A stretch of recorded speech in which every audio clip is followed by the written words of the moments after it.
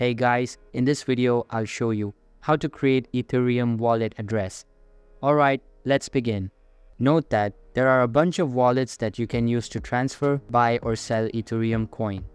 But for this tutorial, I am going to use the MetaMask wallet, so follow along. First of all, open the App Store or Play Store app on your mobile device and search for MetaMask. After that, open this app and make sure to download it onto your device. Once downloaded, open it up and you will get this type of interface. Here, tap on the Get Started button and then choose the Create a New Wallet button. Now, tap on this Agree button, then check mark this box and tap on the Accept button. Once done, create a new password for your wallet. Again, check mark this box and tap on the Create Password button.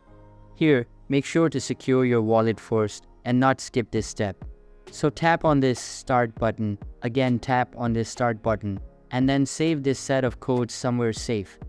Make sure to keep them in order as you won't be able to access your wallet without them.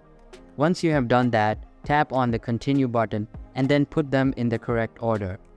After that, tap on the Complete Backup button below and then tap on Done. Now tap on No Thanks and your wallet has been created successfully. You can see that the default address is Ethereum and you can use this wallet to trade it. So that's basically how you can create Ethereum wallet address. And that's it for this video. If you find this helpful, consider subscribing and giving this a big thumbs up. Thanks.